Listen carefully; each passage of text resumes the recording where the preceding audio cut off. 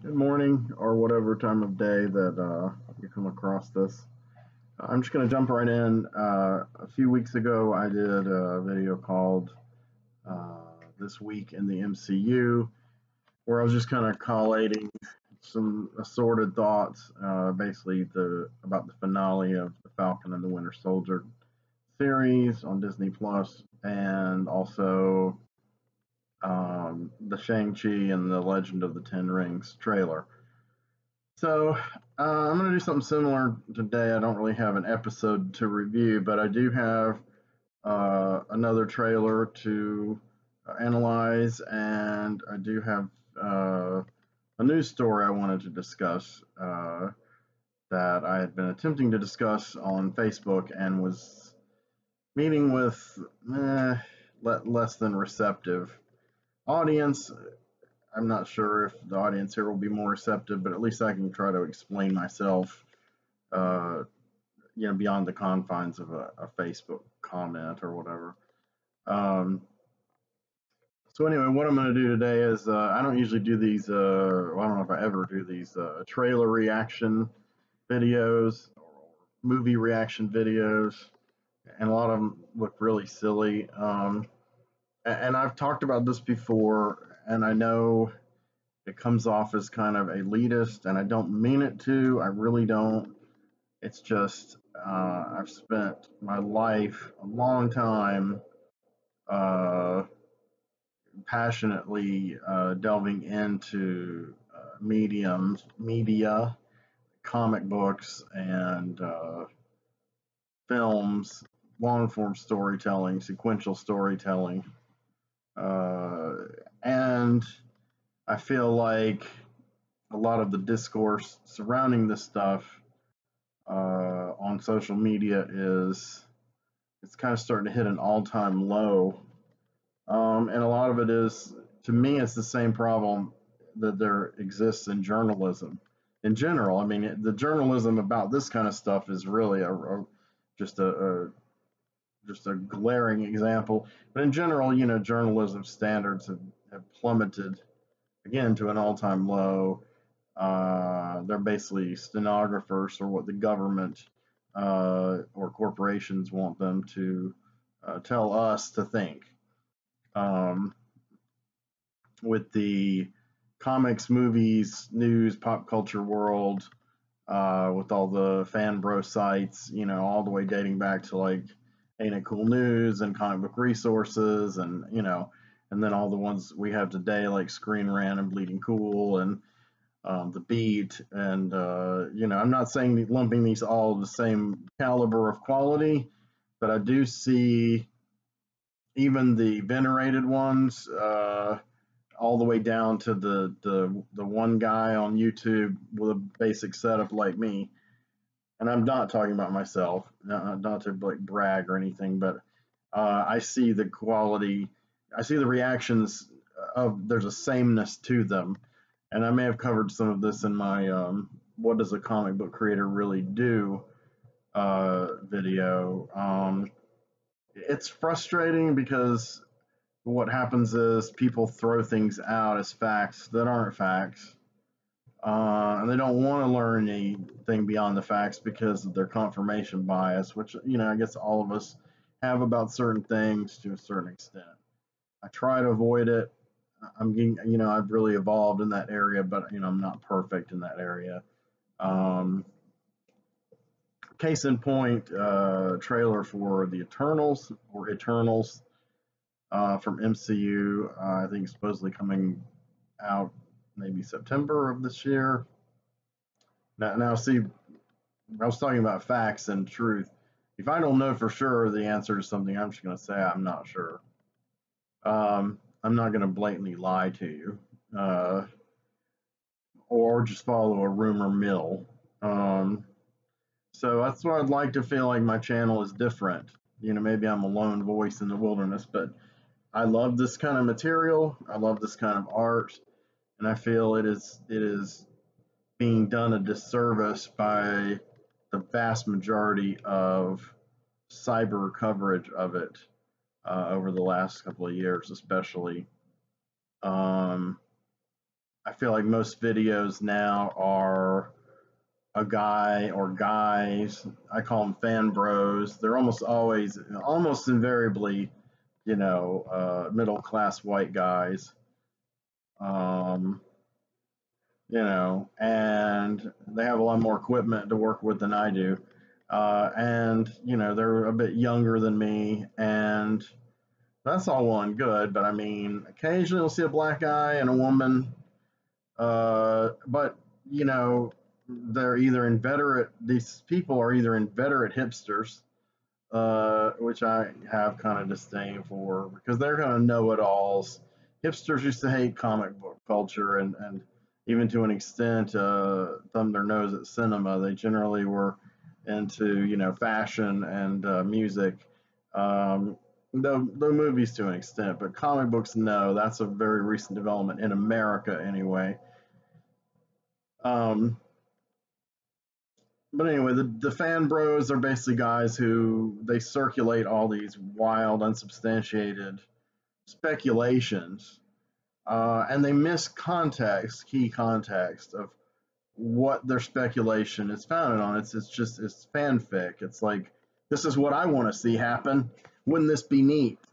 It's like, but that's not news, and that's not illumination. That's not insight. That's not sharing informed opinions or having a dialogue. It's not even having a good monologue. It's just yammering the same way they yammer on Facebook, the same way they used to yammer on the alt news group boards, back in the 90s. So a lot of it is what some people have dubbed, and I avoid this word unless I absolutely can't, and in this case, I guess I can't, but it is like toxic fandom, and it gives us all a bad name who are fans of these kind of works. So I'd like to approach things a little bit differently with both these items I want to cover today. Eternals trailer, I watched the trailer twice. Once just watched it and had a first impression, or what they call now a hot take. Wasn't going to put that in a video though. Then later I watched it a second time and analyzed it a bit more, tried to take it in more, and then I watched a kind of one of those blow by blow, frame by frame kind of Easter egg, what does it all mean kind of things, kind of videos. And I commented on this in my this week in the MCU video, that the one I watched for Shang-Chi, I was about to say Shang-Chi, Master of Kung Fu, Shang-Chi and Legend of the Ten Rings, that guy's video, it really helped me because I went back and I did it myself after he showed me, pointed me in the right directions. He did a lot of frame by frames, and his stuff was very based on facts and strong possibilities, and based on like, this happened in the comic books. Like, this is what the Mandarin did here. So I wonder if this correlates to what we're seeing here. Is this an adaptation that they're kind of reconfiguring? Same with Fu Manchu, because again, some of these guys don't even get this yet. But the Tony Leung character, Wen Wu, in Shang-Chi, is an amalgamate of the Mandarin, the longtime Iron Man foe, with Fu Manchu, Sax Rohmer's classic character, who Marvel no longer has the rights to use, and who was the biological father of Shang-Chi in his original series. So, I saw a grounding in this guy's video. Like, he knew what to talk about, he knew what information to give you and to make you more intrigued.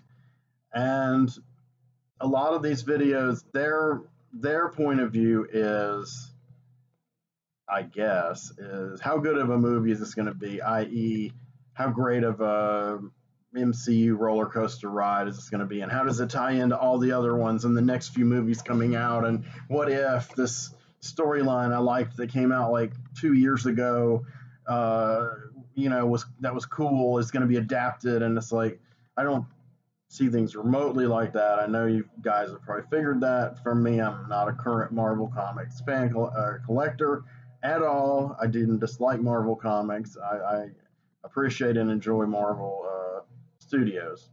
But I grew up with Marvel Comics and I was an avid collector for many years, longer than quite a lot of the fan bros have been walking this planet. And, you know, I'm not bragging. I mean, I'm old. You know, it's not a badge of honor.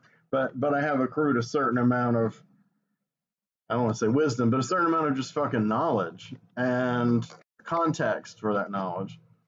So with the Eternals, we're talking about a series created in the late 1970s during Jack Kirby's final stint at Marvel Comics. He had left in 1970 under not the best terms and was given a kind of an unprecedented contract and freedom with DC, and he created the Fourth World, which in fan bro circles is what they point to as, yeah, what Kirby do after he broke up with Lee? I mean, Fourth World didn't set the world on fire. It's like Lee didn't do anything really after that, and Kirby Fourth World is, extremely influential in DC mythology. And if you recall, Darkseid and Darkseid and Steppenwolf were the much touted villains of the Zack Snyder's Justice League. So I would say in the mother boxes, I would say Kirby's DC stuff has found its way to the top of pop culture, just like his Marvel stuff. So these are just Lee partisans. I call them Lee partisans, and I don't pay attention to what they say really, except just to roll my eyes. There's no Stan Lee in this scenario.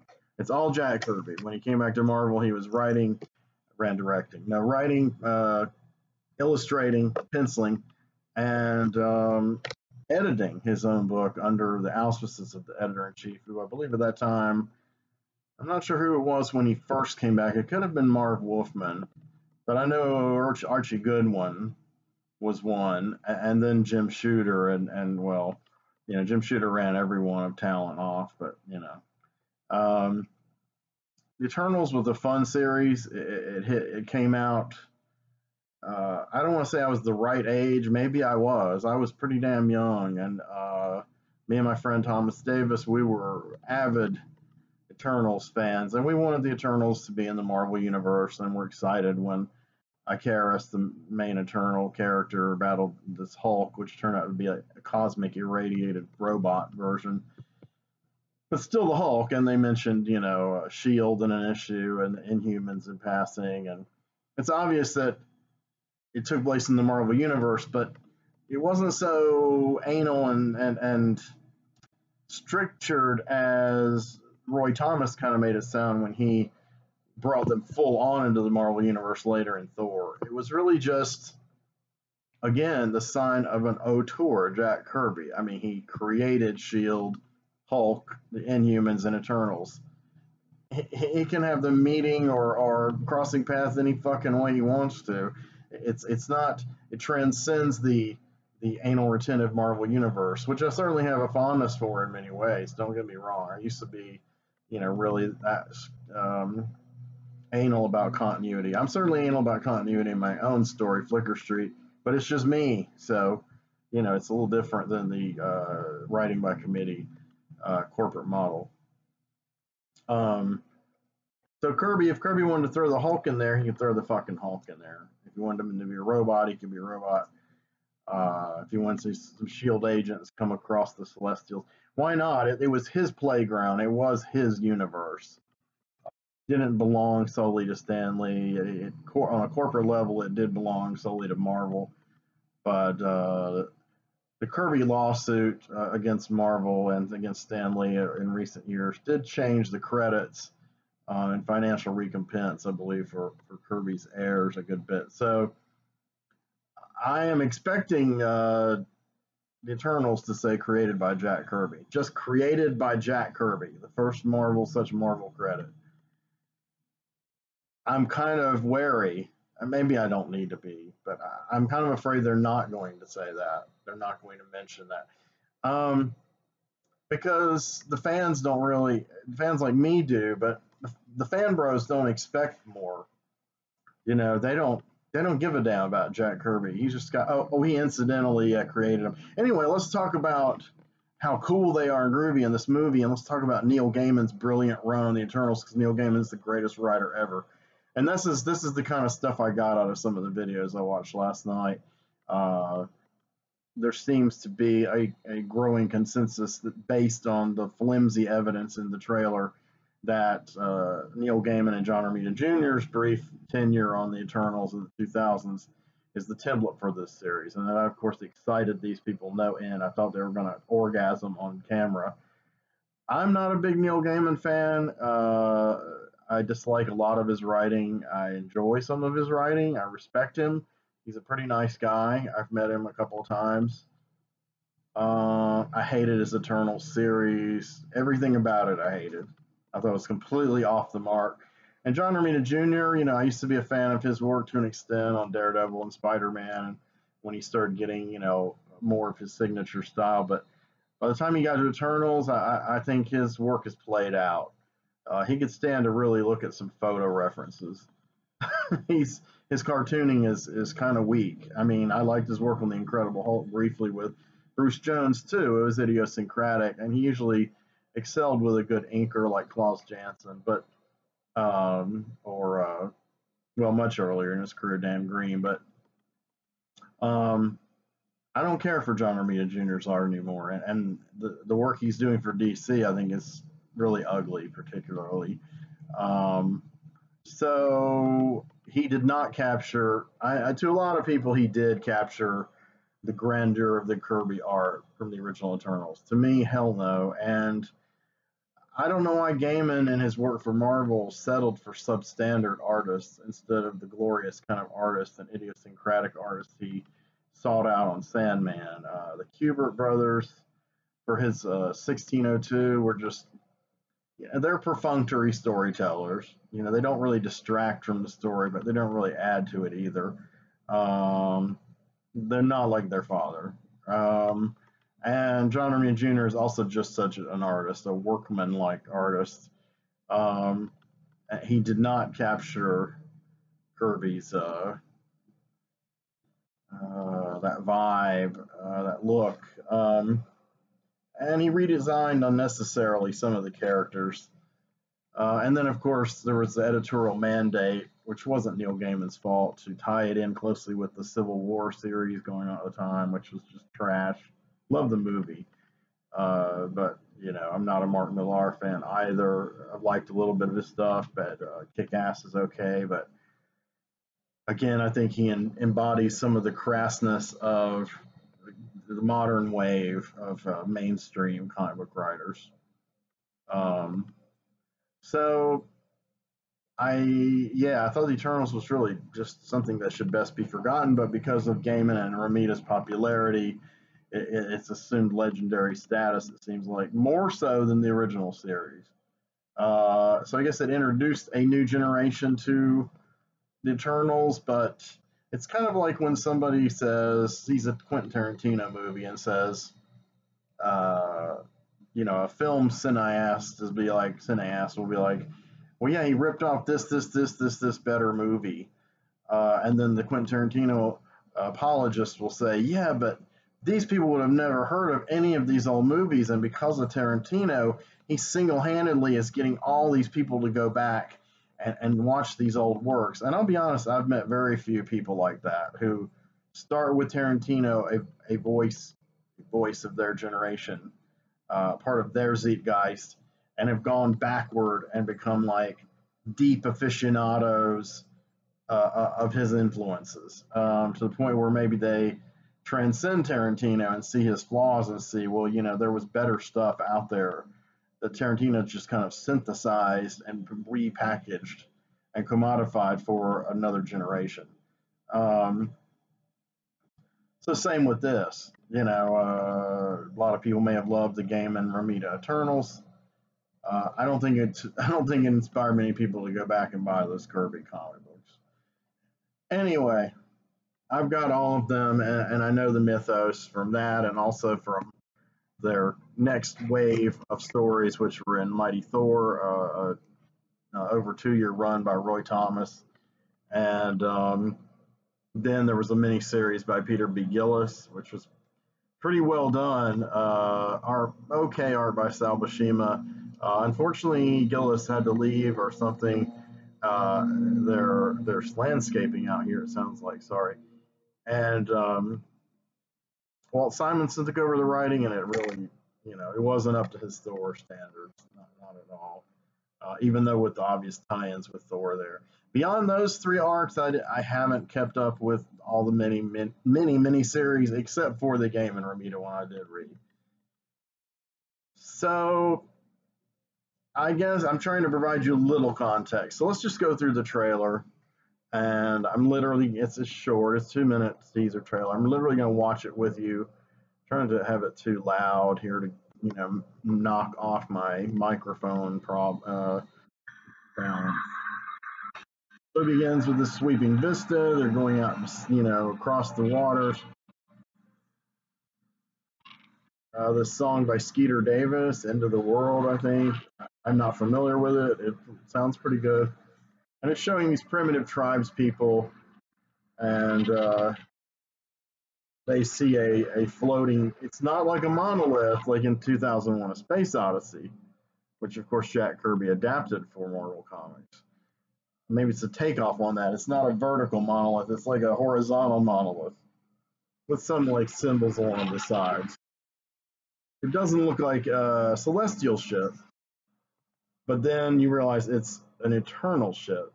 So that scene itself, I don't specifically remember in any of the comic books. They've kind of crunched these things kind of together. We may not even see the Celestials. It's hard to say. But piloting or whatever the ship is, the characters, Cersei and Icarus. Okay, so his character's name is not Icarus, it's Icarus. Now, when I was a kid, I pronounced it Icarus because it had a K, and because that's just how I thought it was pronounced. Then in school, I heard about the Legend of Icarus, Icarus,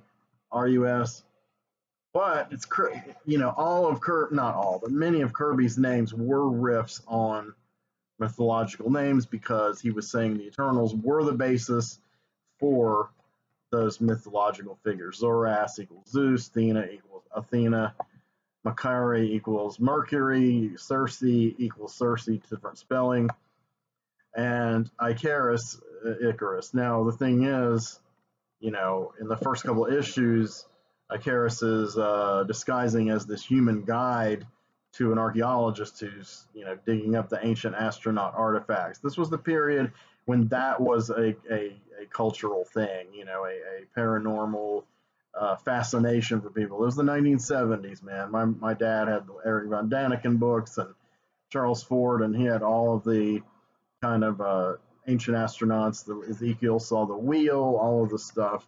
So I credit him for getting me deeply into that and interested. And that was Kirby, as Kirby was influenced a lot by pop culture, by books and movies like Planet of the Apes for Commandy.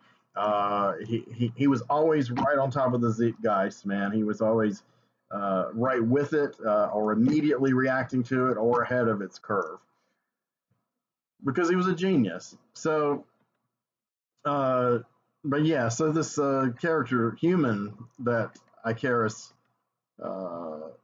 pretends to be, is named Ike Harris, I-K-E, second word Harris, Harris, first and last name. So yeah, Icarus is his name. That's really what most fans have always called him. Calling him Icarus is just, you know what I mean? It's like they're undoing Kirby's riff. They might as well have just called Cersei something different, but I don't know. So anyway, they're aboard the ship, Cersei, and I'm going to call him Icarus for now until the fan bros beat my face in. And they're kind of looking out on helping these primitive people, empowering them in some way or another. I assume, guiding them, which that's what the whole premise of Eternals was, is that the Celestials came and performed some biological experiments on man's ancestors, kind of the missing link between ape and man, and ended up genetically evolving one strain into the godlike Eternals and devolving another strain into the kind of monstrous deviants. I'll go ahead and say this: there are no deviants in this trailer. Now, I mean, I'm not talking about the actor's sexual proclivities. There may be a few, but the deviants that Jack Kirby created there aren't any indications of them in this trailer or mentioned, nor of the Celestials. So I guess they're keeping all that under wraps. They're kind of wanting you to focus on the Eternals, and the takeaway I have is that the Eternals directed mankind's evolution. Now, there is truth to that in the comics, that the Eternals did kind of do that on behalf of the Celestials. And there was a particular Eternal, Ajak, who his costume was kind of like a cross between a Kirby 60s Asgardian kind of costume with a superhero mask and kind of an Aztec Toltec helmet. And he lived in the Andes, and he anticipated a prophecy there that the Celestial, I believe it was the fourth host, but it could have been the third. They say three hosts. Well, actually, they don't say in the video, but one of these reaction videos said there were three hosts. And the guy went on to make some other, anyway. We'll just say third host for the sake of it. So Ajak was preparing for the coming of the third host, with Erisham being the head Celestial. And they were going to set themselves up in the Andes, kind of unmoving, unspeaking, unblinking. Well, they don't blink. They have giant helmets. These 1,000 feet tall beings, and pass judgment, yea or nay, on mankind, as they had once before. They had passed judgment against mankind once in the past, and caused the great cataclysm, which destroyed Lemuria and Atlantis. And Marvel later wove that into their own, burgeoning mythology for those places, a lot of which was based on Robert E. Howard and Lynn Carter and story writers like that during the barbarian craze of the 70s. Marvel did a good job for a while, especially with Mark Gruenwald working on it and reconciling all these sources into a really epic, sweeping kind of epic narrative. So the Eternals fit pretty good into the Marvel Universe once Roy Thomas kind of explained why there's Olympia and Olympus and Zoras and Zeus and et cetera, et cetera. So this trailer. So then we move, they're talking. First thing I noticed, Cersei it looks to be an Asian actress. She's attractive. She has the basic look of Cersei, very long, straight black hair, and a green kind of ornate outfit. So score on that. Icarus was a character type, physical type that Kirby came back to many, many times before, which you wouldn't almost expect it from a guy, born in the 1910s, who was, in his 50s when the hippie revolution happened in the 60s. But he was cool like that, and he was also harkening back to, the olden days when, haircuts weren't de rigueur as in his day. So he had like 4 characters he designed that I can think of. Five, that all had very long blonde hair. And there was Thor, of course. There was Kazar, the second Kazar. There was Kamandi, last one on Earth. There was Icarus of the Eternals, and there's Captain Victory. These guys all look kind of alike. They have that similar kind of wild vibe to them, especially their hair. And so that was Icarus. Well, they've thrown that all the way out of the fucking window and landed in a sewer somewhere. So he's some clean-cut male model type, dark hair, boring haircut, boring guy from the little bit he talks on here. And I'm like, this is Icarus? What happened? And of course, Marvel will come up with but the fans protest. The few Kirby Eternals fans there are of us in the universe, in the world, will, I'm sure Kevin Feige will provide some, explanation for why they logically had to change him. which we're hearing for Shang-Chi and which you heard for Doctor Strange. And I'm going to get to that later. So the next thing we see in the trailer is Athena, played by Angelina Jolie. So this movie does have a few big stars, or once big stars, or whatever, once big sex symbols. Um, and she looks great as Athena. Her design is fine. And then we see Ajak, who I mentioned earlier. Now, in the comic books, Ajak was a male.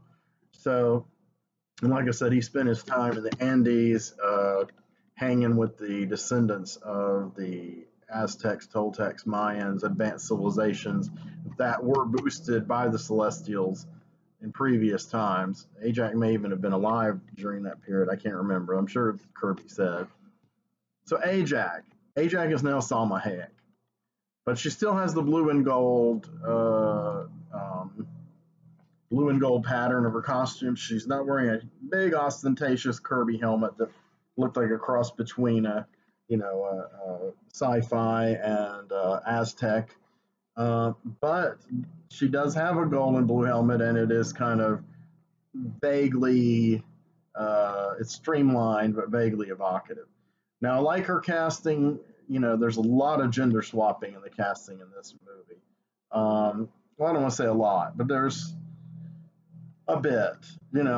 As much as you'd probably see in some of the Netflix shows, Marvel shows, and of maybe not of the same gravitas, but of the same import story-wise as the one in Captain Marvel, where Marvel was actually Annette Bening. Which I don't really have an opinion. I don't have an opinion either way about it. Marvel was one of my all-time favorite characters growing up, and I knew why they weren't going to make him a male, because the movie was about, a lot of it was about female empowerment. And if you had the male and her having to take the mantle of Marvel, it's like saying she's a knockoff, she's not good enough, which a lot of people said about the character Ms. Marvel and Captain Marvel, Carol Danvers. Anyway, so let's drop all that baggage. So I got it. In this case, the gender swapping is more to create an even more multi-ethnic, diverse civilization. It's like, America. The Eternals live in the mountains of America. I don't know if they live in Olympia in this. I hope it's called Olympia. But in the comic books, Jack Kirby did this too.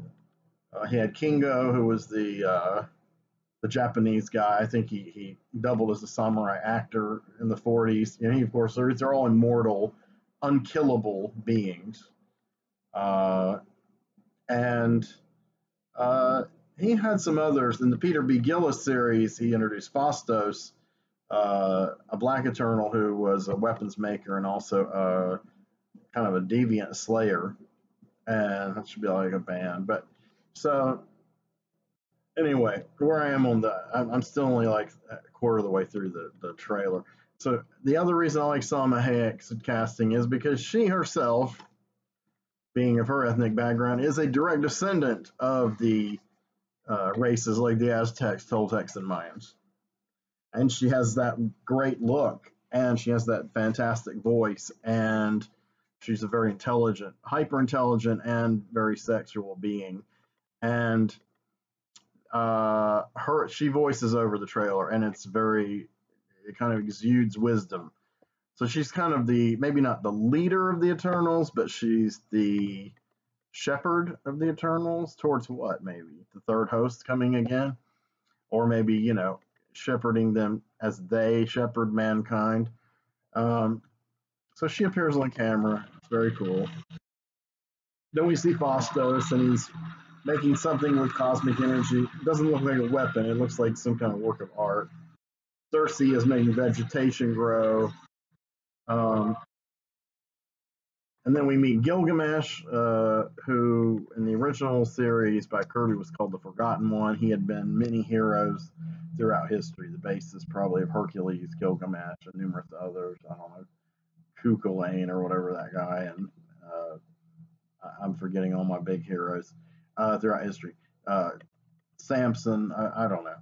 Machiste, no, I'm just kidding. But Then they later took to calling him in the comics just Gilgamesh. So we see him, and we hear in the voiceover that Cersei's saying, you know, we have kind of watched over them, we have guided them, helped them progress, we have never uh, interfered. And then we, you know, see some pictures of some shots of Athena with her powerful staff, which she has in the comics. And she's got the headdress. She's blonde. She looks like Athena. Then we see the Eternals assembling, and we meet the next gender swapped character very briefly, Makari, who looks to be an Asian woman, also playing that part. And she's got a vaguely red reminiscent costume of the comics, but like Icarus, it's a bit different. And you know, they were best friends in the comics, and there was like a lot of humor between their interactions. They would chide each other. They've been chiding each other for many millennia. I don't think they're going to go down that route. First of all, they're having Icarus and Cersei as lovers. Now, while there was flirtation between the two, and probably at some point in the many thousands of years they lived, they had sex just to see what it was like with each other, but they were not love interests in the comic book. Icarus, of course, fell in love with Immortal Margot, you know, that kind of Thor Jane Foster thing. Cersei later also fell in love with two mortals, a scientist, I forgot his name, and I think he was a scientist, and then Dane Whitman, the Black Knight, when she was a member of the Avengers. So, you know, they were down with the mortals, not each other. So, yeah, we see them kind of assembling, and, you know, and they're assembling at Mesopotamia, this kind of crown jewel of the ancient civilization, ancient world, and with the Ishtar Gate they're in front of. And there was a commentary. I watched this video. He explained the historical thing with that. I liked that. He also compared. He didn't compare overtly, but he also said that the coming of the Eternals to the primitive people in the beginning was the acknowledgement of three ships being sent out and found by the Indians, and the Indians greeting these as foreign. And then, of course, these people brought civilization.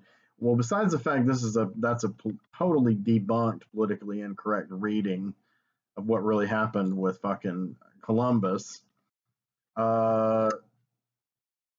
He didn't even mention that Kirby had the three hosts. You know that it was, you know. But again, it's the Eternals coming to see them rather than the Celestials. So I guess again they're crunching things together. So next we see Makari reading, and she's super fast. And then we start to see Cersei in the modern day and ordinary clothing. We see Little Sprite. You know, he's kind of a mischief maker character from the Kirby run. He never grows up physically. And in the Gaiman run, he ended up becoming the villain. And what he did was he made all the Eternals forget who they were, and they lived as humans. And Zoras, who had previously been canonically killed, came back and snapped his neck and killed him. I'm not sure how that. Oh, I think because he became a human too. That's how he was able to snap his neck, because I wouldn't kill an Eternal. So then we see this character who's supposed to be Druig, and Druig was a kind of compadre of Zoras, earlier generation, and he was a bit of a schemer, maybe a Loki-ish kind of character. So we're seeing him, and he looks kind of like Ezra Miller, kind of like, yeah, we need to talk about Druig is what I'm getting. That didn't impress me, but you know, he's going to probably function the same way that the young hipster version of Maximus did in the Inhumans, short-lived, non-canonical ABC TV series of recent years. So we see them using their powers. We see Icarus and Cersei through the ages making out. We see Kingo, the samurai. We see all kinds of flashes, and we're not really sure exactly who everyone is. The reaction video I watched did help me with some of this, but it wasn't nearly as helpful as the one for Shang-Chi. It didn't do as many freeze frames and get into details of look at that. Instead, it went into hey, that could be Captain America's shield. That could be a tie-in with this comic book movie. Or again, like I said, the historical information he gave, which in the Mesopotamian sense was welcome, in the other sense was pointless, unless you're going to juxtapose it with Kirby. And Kirby is rarely mentioned in this guy's video. I'm not going to mention the guy's video because he's really not worth advertising for him. But I think about 5 minutes through the video, he there's a graphic of one of the Eternals graphic novel collections, and it says by Jack Kirby, who created the Eternals. Okay, but then like 5 minutes later, Neil Gaiman, one of the giants of all comic books, wrote the most incredible Eternals series, and I think they're going to base this movie all on that. Now, yeah, Gaiman stuff's commercial, and I can see them adapting it, however weak it was. I get it. I see why people would think the idea of them losing their memory and walking among mankind and finding out they're these godlike, immortal beings is an interesting hook. I could see why other people would like it. I personally don't care for it, at least not with the Eternals. I just don't see the point, but that's just me. But it's not always what the story is, but how it's done, and I did not like the way Gaiman did it. And if they're going to follow that suit, not going to be into it, but I'll give it a chance. So let's carry on. So then they show the Eternals kind of assembling, and they're just kind of assembling. They're just like kind of, ready for a group shot. And their costumes are varying levels of being interesting and or evocative of the original Kirby art. In general, this is not very evocative of Kirby look-wise. It doesn't, the ship shown, while it was, kind of a nod to 2001 that Kirby worked on, the comic, it wasn't evocative of the ships like they were used in Black Panther. They were very Kirby, and costumes here are not evocative of Kirby as the ones in Thor Ragnarok. Now, I'm not really seeing the production design yet.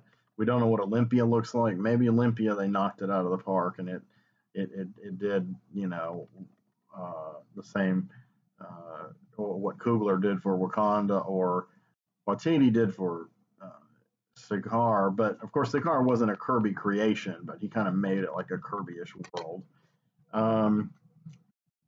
So yeah, it's a little melodramatic and seemingly pointless pose. And then give you the title, The Eternals. I'm just being too loud and knocking me out here.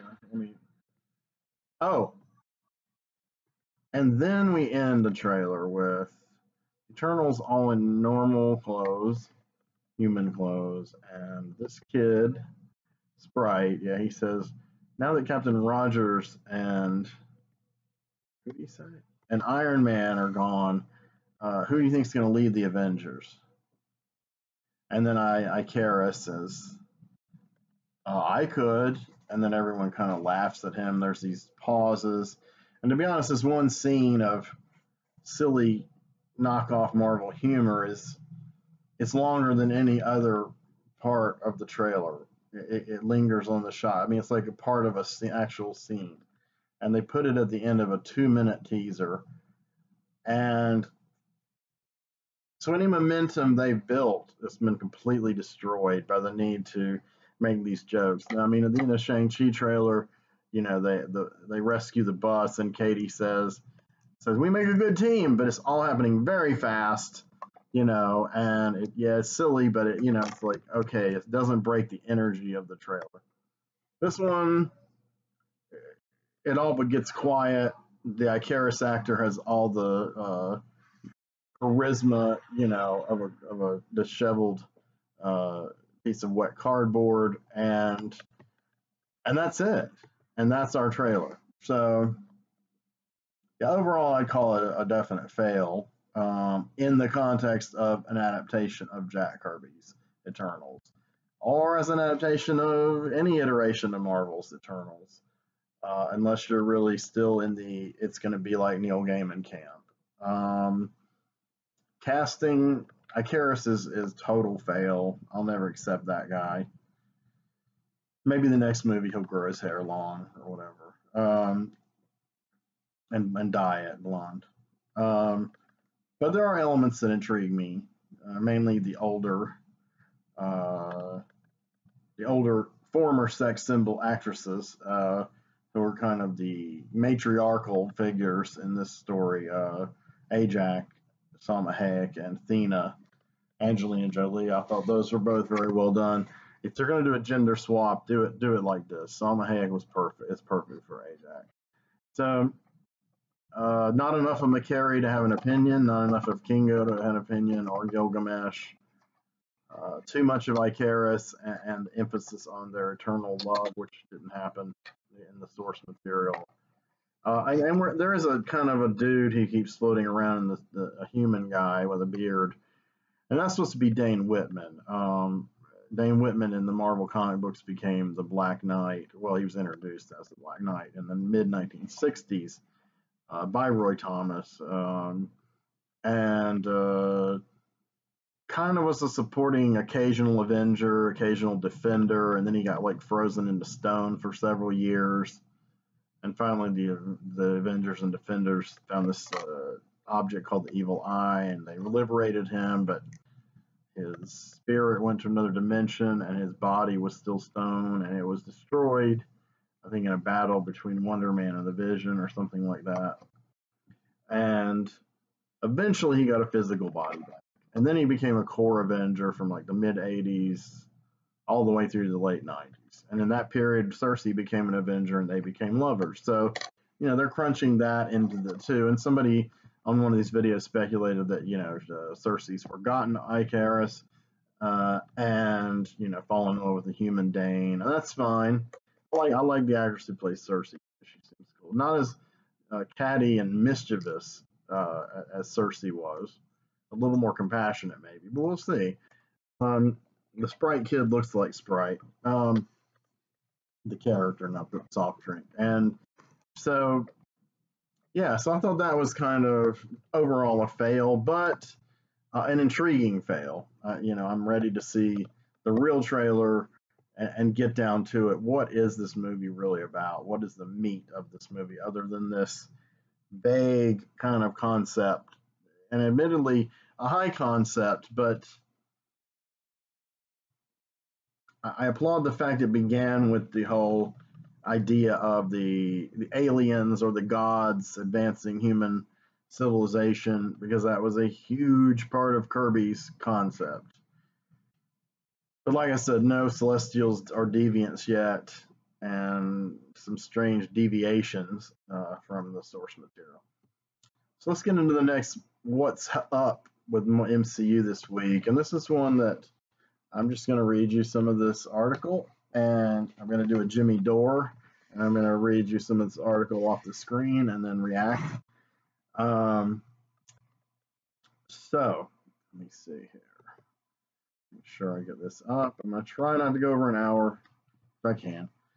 All right, the headline on the Mary Sue is the website. It says Kevin Feige's regret over casting Tilda Swinton feels 5 years too late, especially after Endgame.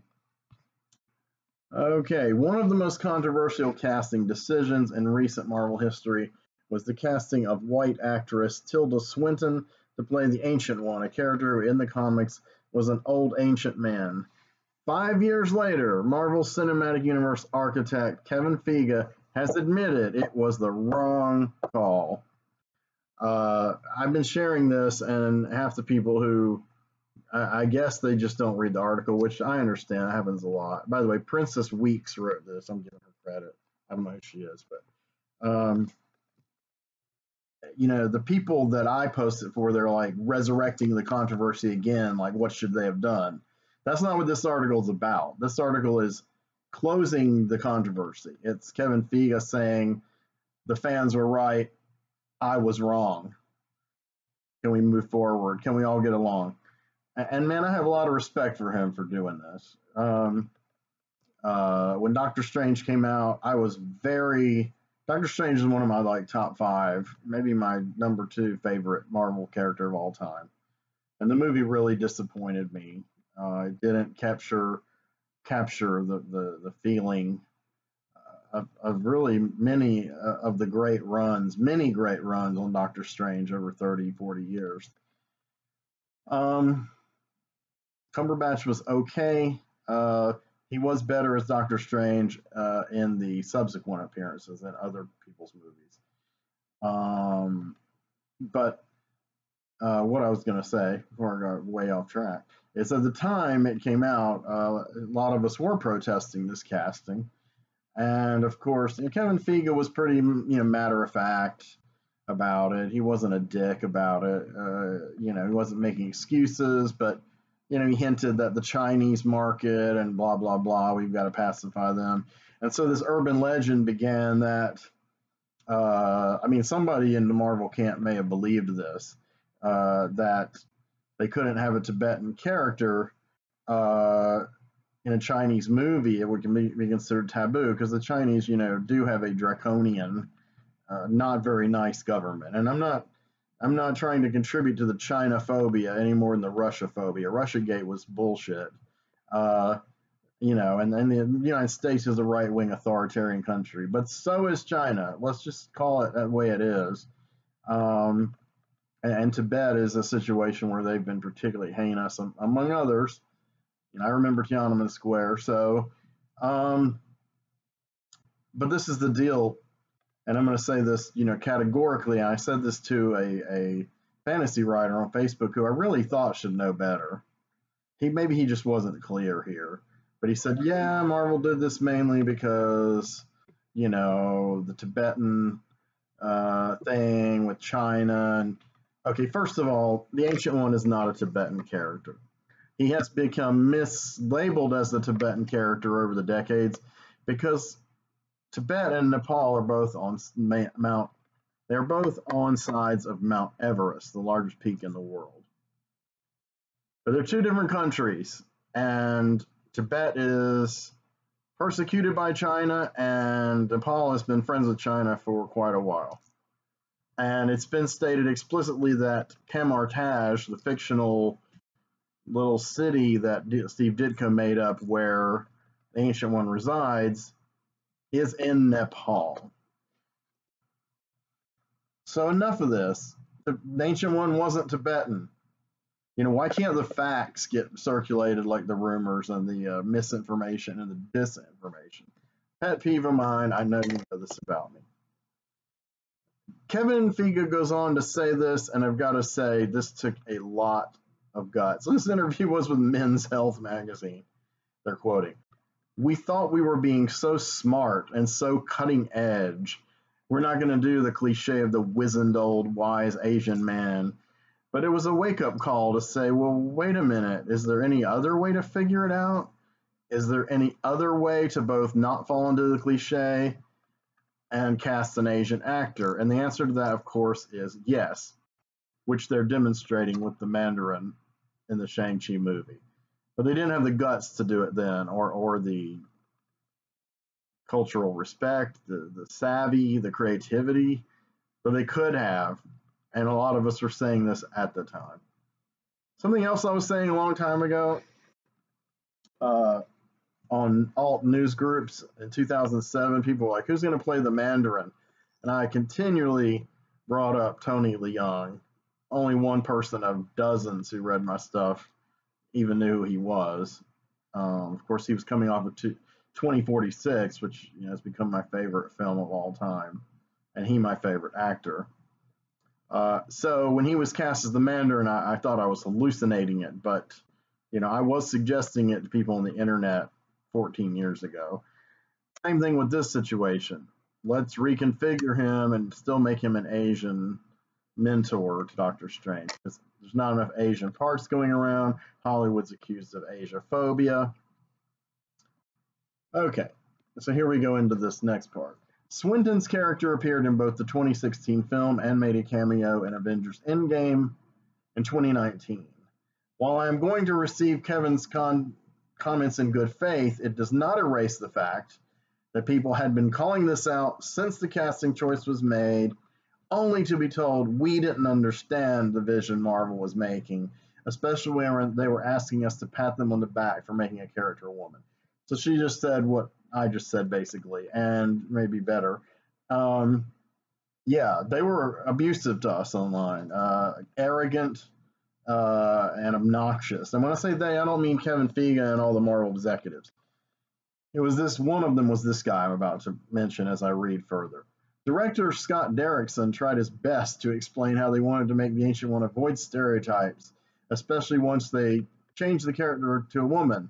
But the result, as writer Jen Yamato explained, was erasure. And she said, in order to avoid one offensive stereotype, Derrickson and company effectively erased the Ancient One's Asianness. Along with it disappeared any discernible debt the character might have represented, the place and the people and the culture of the film's setting, costumes, and multicultural spiritual mishmash still borrows. But see, there's still camouflage, there's still buildings and costumes that are kind of Asian flavored, but there's no fucking Ancient One as being Asian. Then she goes on, this other writer, Jen, goes on to say, in trying to be one kind of woke, Doctor Strange became most unfortunately unwoke. And that's a lesson Marvel, Disney, and other Hollywood studios should learn from. In the process, the director, Scott Derrickson, says he learned a lot about the term whitewashing from the irate Asian community that took to the internet to take him and Marvel to task. That's a quote from him. At the time when casting was happening, there was a lot of anger circulating about female representation, but the term whitewashing wasn't even a term I knew in the way it's used now, he explained. I knew in the classical sense of yellowface of white actors playing Asian characters.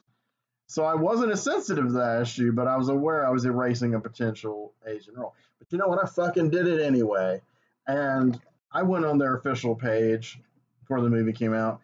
A lot of the idea, Derrickson's push to do this also was the Doctor Strange co-writer. I forgot his first name. His last name's Cargill, Cargill. And the stuff they were peddling on that Facebook page was like this, only even more bullshit and more ignorance and backtracking and And Cargill I don't remember what he said, but Cargill made a particularly what I thought egregiously offensive and arrogant statement, basically saying, we know better than you fucking fans. Fuck you. And we see what's happened in the past when that attitude has been displayed to fans by people in movies. Now, sometimes it goes they let it slide, like when Clark Gregg told Jim Steranko, hey, if you don't like our S.H.I.E.L.D. show, go make your own. I didn't let that slide, but most people did. They like Clark Gregg or whatever. This one really was one that people didn't let slide. They just resigned themselves to it. Okay, so I'm going to go on a little bit with this because this is going to give you some tie together of the whole Asian thing coming into Shang-Chi. Comics have a long history of leaning into Asian stereotypes. And the Ancient One, the wise old mystical Asian monk who helps the white man on his journey to be the best magician, is certainly a tired old cliche, one that many said could be corrected by casting Doctor Strange as an Asian man, the same thing people said about Iron Fist when the same tropes were being discussed. Okay, first of all, I'm against that idea. Stephen Strange was American. If you'd made him Asian, first of all, you'd be changing the whole context of his story. He's very much a white American, extremely wealthy male in the original comics, who became successful in the 1950s, the height of American prosperity. We do the sliding time scale. I guess he became successful in the 1980s, the age of excess. But either way, I think it's germane to his character that he is a white American. Not saying he needs to save Asia and he can only do it because he's a white American, because he gets humbled. He loses everything. He loses his use of his hands. He loses all his money, becomes an alcoholic. He's homeless, and only through spirituality is he able to reobtain those things. And that is taught by this Asian community. I don't know what's the problem with that. Story-wise, I think it's compelling, and I think it's classic. Now, in the case of Iron Fist, I kind of see what they're saying. I still wouldn't want them to cast an Asian actor because it wouldn't be accurate to the comics. And that's important to me. That's in my top couple of things that matter the most to me in these adaptations, is how faithful they are to the spirit and essence, and to an extent, the letter of the comics. Um, but this person says there was absolutely no reason why an East Asian actor could not be put into that role and actually deliver some good Asian reputation as early as 2016. Well, no, from a humanitarian or aesthetic viewpoint, no, there wasn't any reason, but there's absolutely no reason why it couldn't be done. Is I don't agree with her there at all. Marvel was likely bolstered in their thinking at the time because of the overall positive response to Iron Man 3's decision to bait and switch the Mandarin character by splitting it into Guy Pearce and Ben Kingsley, respectively, a choice that was eventually switched up again in the short All Hail the King 2014, in which Ben Kingsley's character is broken out of jail to meet the real Mandarin, who will apparently be played by the guy I said should have played him all along, Tony Leung Chiu-wai, and is the father of Shang-Chi in the upcoming Marvel film, Shang-Chi and the Legend of the Ten Rings. So that is a 7-year wait to get visible East Asian representation for one of the few long-lasting Chinese villains in comics that could have been removed as stereotypes to make him an actual powerful antagonist of Tony Stark. Exactly. He should have been Asian all along. He should have been Tony Leung all along. And he should have been, depending on the writer's agenda, but I think he should have been above Obadiah Stane and these various villains in 2 and 3. I think he should have been the arch nemesis of Iron Man, as he was.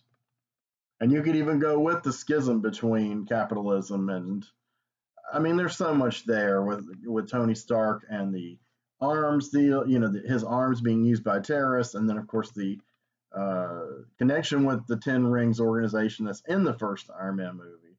It was a hint, and it wasn't a hint that was played out the way a lot of us were hoping. And this person says, this writer, I remember skipping Doctor Strange because of Swinton's casting, and I groaned when she appeared in Endgame because at that point, the backlash had been loud and clear. It felt like a doubling down. Yeah, she didn't need to be in that movie.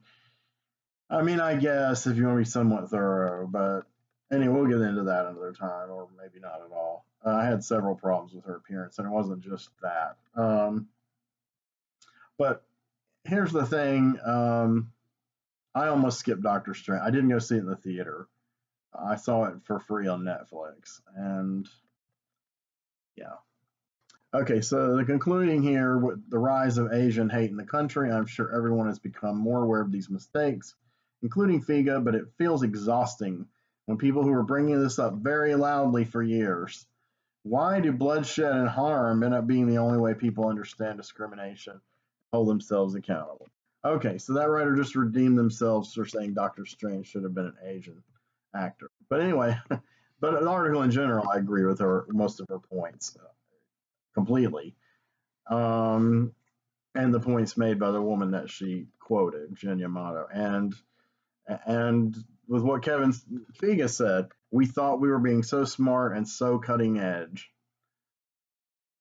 He says it all, man, and that's the snotty attitude that Scott Derrickson and Cargill had on social media when this happened. Kind of like the arrogant attitude Nick Spencer had when people called him on making Captain America a Hydra agent. It's like, yeah, fuck you. Kind of the way Tom Brevoort was when people started noticing how shitty the Civil War miniseries was, the comic book. Yeah, well, you don't understand it, and yeah, we're going for something big. That's always been Brevoort's way. He shepherded Nick Spencer through the same kind of PR maze. So you wonder why I have no, respect for Marvel and its current comic book publishing incarnation. But we're talking about the movies, and the movies, as I've stated before, are closer to the characters that I grew up with, that I felt affinity for. But there have been some missteps. Doctor Strange, has certainly been one. Not just that element, but the entire movie, Doctor Strange, was a big misstep, in my opinion. They took uh, film writer and DCM uh, employee Kimberly Lindbergh's very cool woman that I know on Facebook and great film writer. You know, she said with Doctor Strange, they took one of Marvel's greatest creations and turned it into, you know, a tepid, tedious mess and just, you know, boring. And there's no point to it. And I'm paraphrasing that last part, but I agree with her. Yes, it was a tepid, tedious mess. And you know, so anyway, I will watch Doctor Strange and the Multiverse of Madness or whatever, directed by Sam Raimi. I want to see what happens to Wanda next, and I want to see if they do develop Cumberbatch's Strange as a more interesting character. Uh, but this is the last chance I'm giving them on Doctor Strange. The Eternals, I don't know if I'll see in the theater or not. I guess. I don't know. Who knows? Just going back seeing movies in the theater thing, I got to remember how to get into the routine because this hasn't been part of our lives for so long now.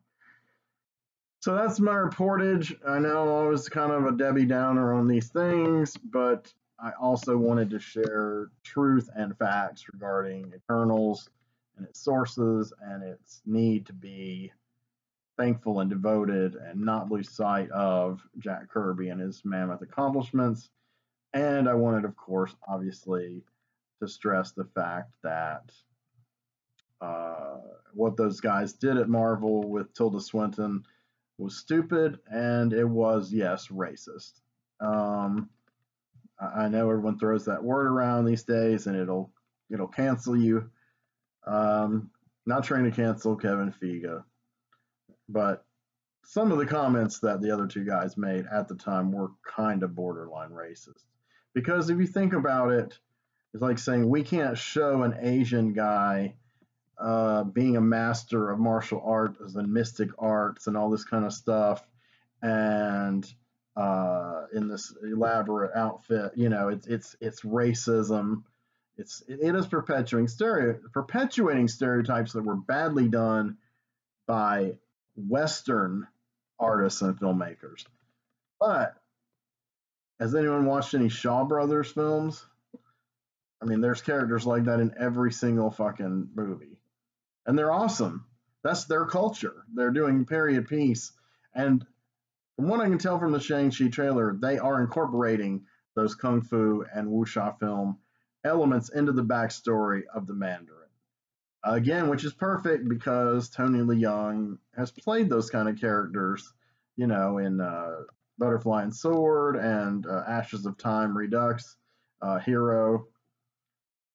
But anyway, I've gone on a bit. So that's it for now. I'm going to do a blue review soon, and I know you're all excited. You know, just try to keep it under control till I pop up again. Love you guys.